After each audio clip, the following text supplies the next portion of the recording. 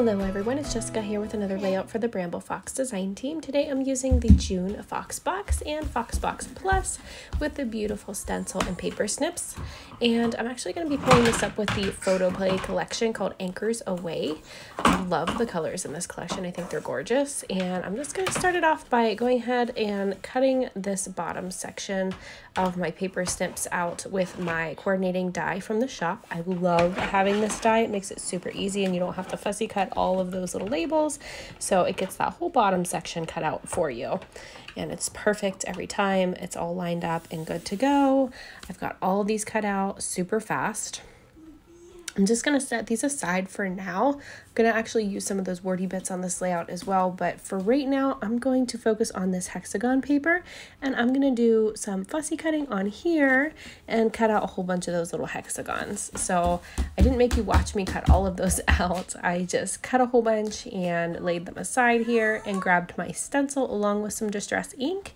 I'm just going to use some pixie tape to tape off the areas that I don't want to get any of the ink on, because I'm pretty messy when it comes to stenciling.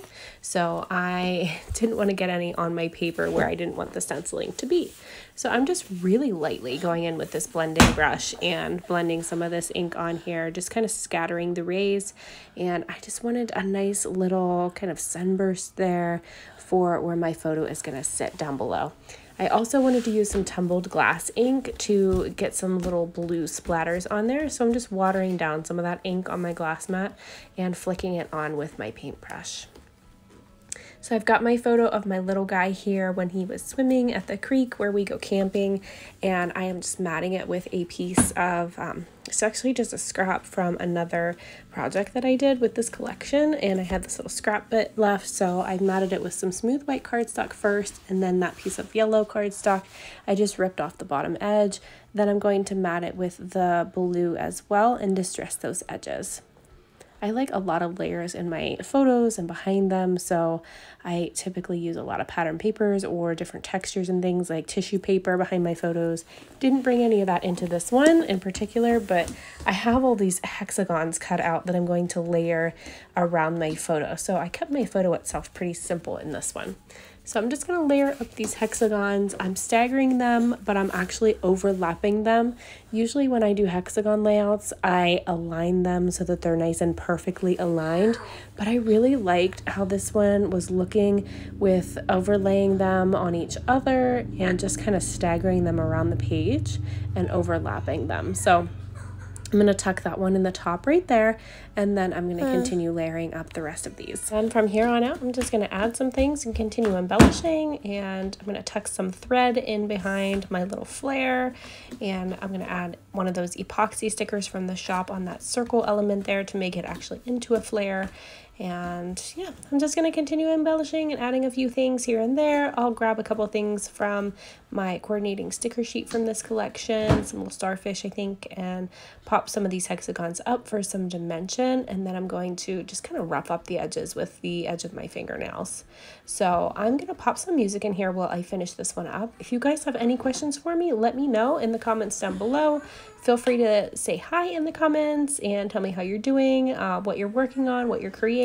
I hope you're creating with me, and I will link everything that I've used down below in the description in case you want to grab anything from the shops. So thank you guys so much, and I will pop in a little bit later here with the finished layout.